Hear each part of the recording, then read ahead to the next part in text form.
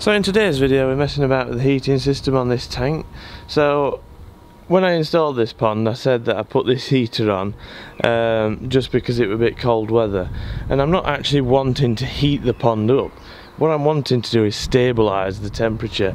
So as you can see now, we've got the sun on it. It's still 10 degrees out Celsius, so it's pretty cool, but a lot of sun, and this sun is incredibly hot when you sat in it. So the water in this pond's got quite a good temperature in it at the minute, but tonight it's going to go really cold again, and that's an issue. That's not what I want. That's stressful for the fish. They don't really like any temperature fluctuations really, so I want to avoid that. And these heaters with the little thermostat on the side of them, the little analog thing, don't really give you much control over it. So you just see it's just a little knob, and it does tell you temperatures on it, but even that's just a guess. So yeah, I want to know exactly what the temperature is, and I want to know that it's going to keep my pond alright. So let's have a look at another heater, a more expensive one. So here we are in the main pond's basement with the Electro heater. Now I don't use this, it's an 8 kilowatt heater, and it's just astronomically expensive to run. So I pretty much don't use it, and I don't need it anyway. My main pond's indoors, the building's heated, it doesn't get that cold, but the pond's water temperature is not 18.1 degrees, and the reason for that is because the thermostat of this thing is like in here somewhere. It's just sat there, so it's quite affected by the ambient temperature of the air around it. I don't know, can the camera actually see the temperature? Yeah, it can. It's quite affected by the ambient temperature around it, so it's warmish in this basement at the minute, but it's giving a false reading on the temperature, so that's not ideal either. The actual temperature of the pond's about 16, could be 16 and a half at the minute with the warm day we're having, but yeah, it's just a bit annoying that. So even these, the more expensive ones, just aren't perfect. The only thing I've found that I really like is the system that I've got on my fry tank. So I've just fed them, so they've gone out of the way, but I've got this thing, and it is a heater controller. Really good little thing. You can get, these ones are particularly hard to get, and I did a video where I installed it as well, but it is brilliant, this thing, absolutely brilliant. I just can't tell you how good it is. So as you can see, this one's currently 18.1 degrees, and it is 18.1 degrees, this pond. It is so accurate, it's brilliant. So what I've recently done, is one of the advantages of that is this pond were at 26 degrees, for those that you know. All I did was set that, I just pressed it till it said 18 degrees and left it. So I went from 26, just set it to 18. Didn't have to go down a little bit at a time. That does it itself. So it literally wouldn't, it kept the heater on. So every day it basically dropped a degree or so until it got down to 18 degrees, which is what I set. So you just put in your desired temperature, and that gets it down in small increments to what you need it to be. So I've got another one, and this is for that tank here, just to stabilise the temperature. So the reason why the temperature is really accurate is because you get a remote thermostat. So basically you just sit this in the water, and on the quarantine tank it is literally just that white cable there that's going over the side, and it just sits just there at the where the filter comes in. So I'm going to set this up for the temporary tank. So I'm going to put it on a board, and I'm going to set it so it can just be plugged in anytime I like and set up to heat any tank I like. Obviously with the quarantine tank, it being sat on wall there is fine because it's a permanent tank. With that blue tank it's not permanent, so I'm going to mount it to a board and get it all set up, and that's what we're going to do in this video. So this is my basic layout of how I want everything to be placed on this board. So we've got this power input. There may be another board here for power to come into, and then junction to these things. There's a switch here, fuse switch, that's going to power this. The heater itself, so the way this thing works is it basically just switches the heater live. So this is the heater live right here, in and out. So basically the heater is just going to get power straight from this, but not through this fuse switch. Then I'm going to mount the thermostat on a plug like that. So there's going to be a little plug hanging out of there that goes to the thermostat, and there's going to be another one that goes to the flow switch inside the heater, which isn't necessary particularly, but I like the idea of it. I want to visibly able to see that the heater won't work if it has to come on. So basically you can just wire this all up and power the heater as it is, but if the heater's not getting enough water, you won't know that it's not coming on, if that makes sense. So the way I'm going to wire it up, with putting a input into it from the heater's switch, I will know if there's not enough water getting through the system to start the heating system up, basically. So yeah, so let's have a go at wiring it up. This also is going to power the pumps, so the pumps can get the power from this system without me having to run in more than one extension cable. And I'm probably going to get another one of these. I only got one at the minute, that's going to then run to your heater. So basically this, I've got the waterproof stuff, but it's not really waterproof, so it's not going to be like in the rain directly. I don't think this is waterproof at all. I'm gonna have it out of the rain, out of the way, but I just got these waterproof connection boxes and stuff for the sake of it, really. It just, if they're outside, really, you want the waterproof ones, and that, just to keep anything out. So there we go. Let's get it wired up and see how it looks. Okay, so I made a good start on it, and I've been playing with stuff and that and putting it together a little bit. So we've got the power coming in here, and obviously that just goes to nowhere, and then it's going to go into here. So there's enough room in the back of this switch to put a few junctions and such, so I haven't bothered putting a junction box in. So I thought I'd put it here, sat in middle.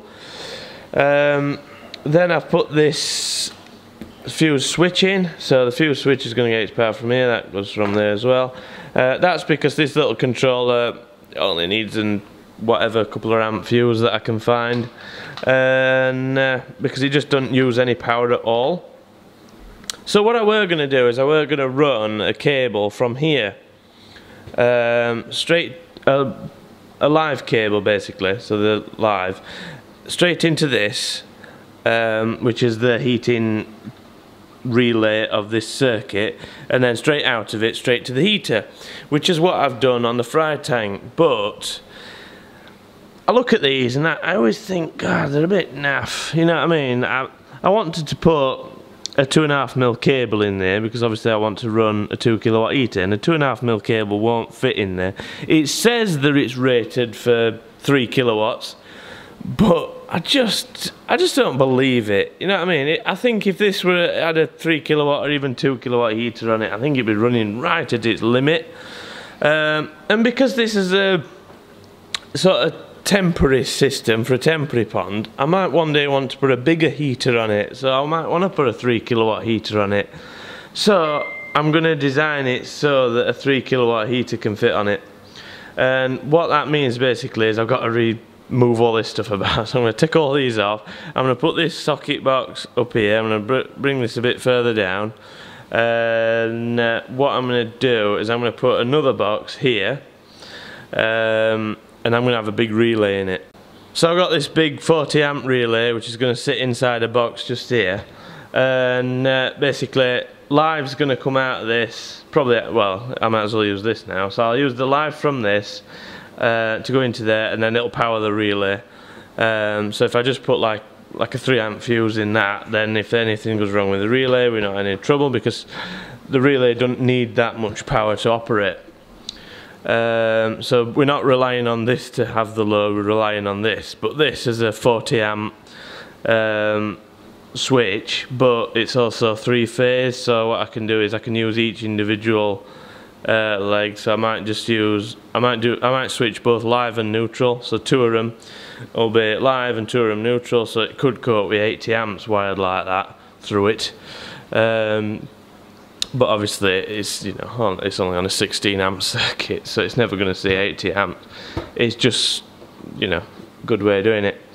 I've just been testing it, that's why it's got this cable in it. I've just been playing with it, and So yeah, I'm going to move all this, I'm going to put that there inside a box, and then this is what's going to actually operate, turn on and off your heater, rather than this little relay here. So you know, that's the relay that operates it on this, whereas this is the relay that I'm going to use.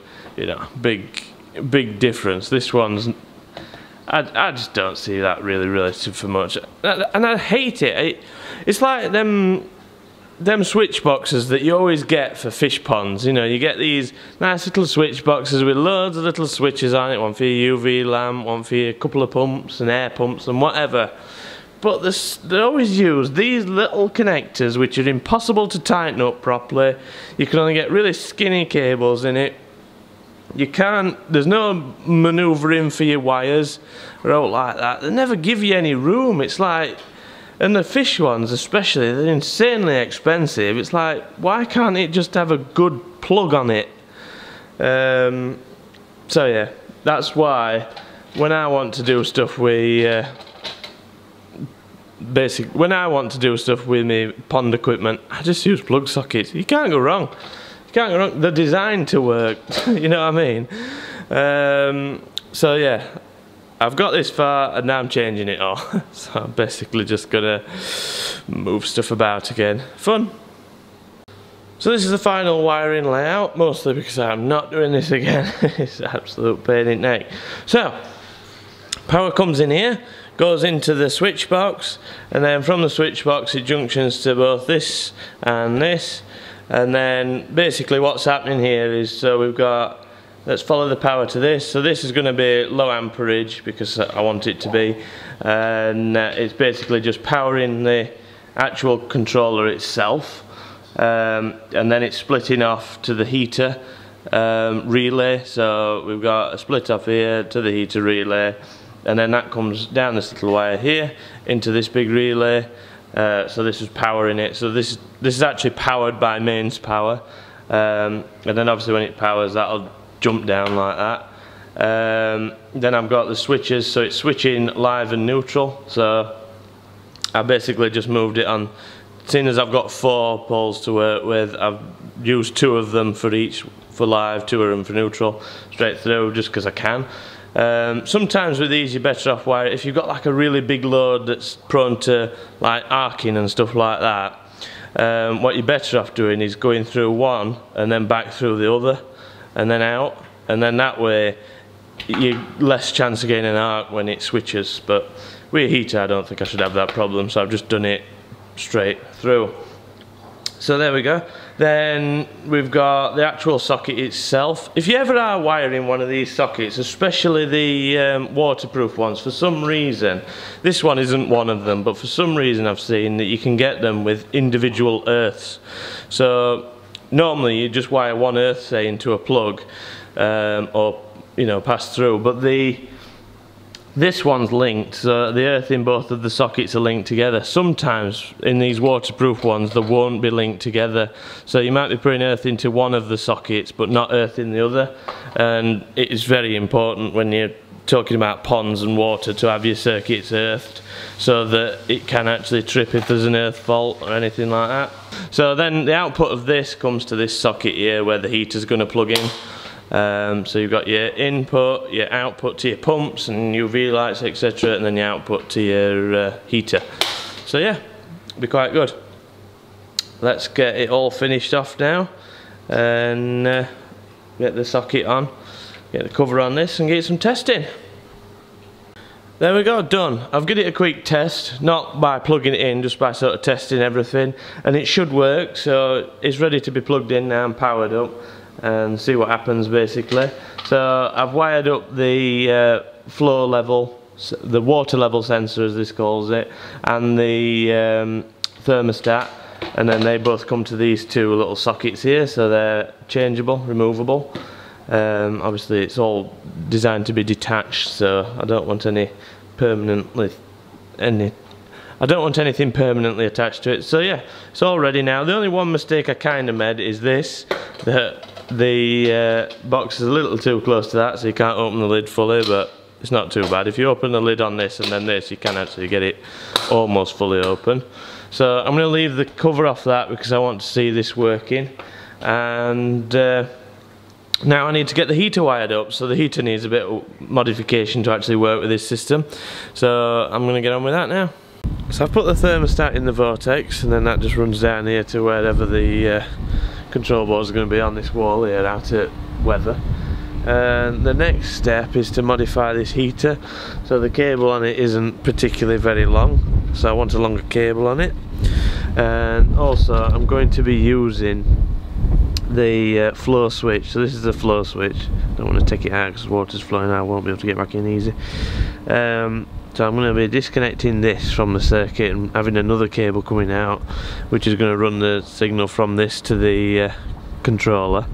And so there we go, that's that all wired up. So I basically got the incoming power going straight into the thermostat now, and then out of the other thermostats. That one's a 60-degree breaker one, and then the other cable that I've now got going in here basically just goes across the flow switch so that the controller knows when the flow switch is active.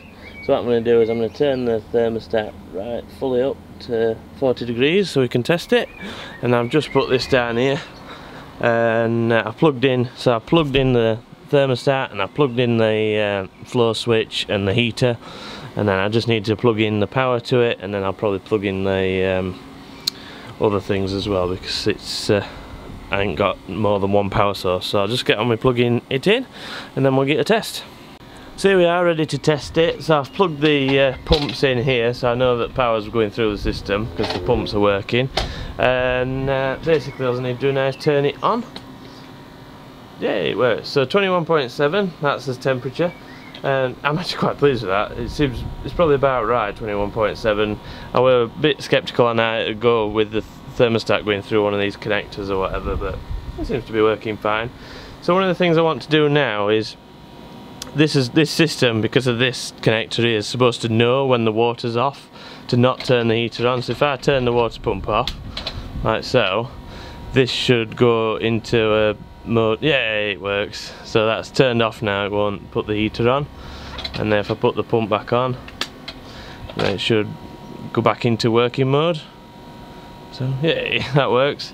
So I put a clamp meter on here that'll tell me that the heater's working, and a 2 kilowatt heater was looking for like at least 8 amps, something like that. So let's turn it on. So we're 20 degrees. If I set it to 23, it should turn on. So with these heaters as well, it turns on because it's got to think about it.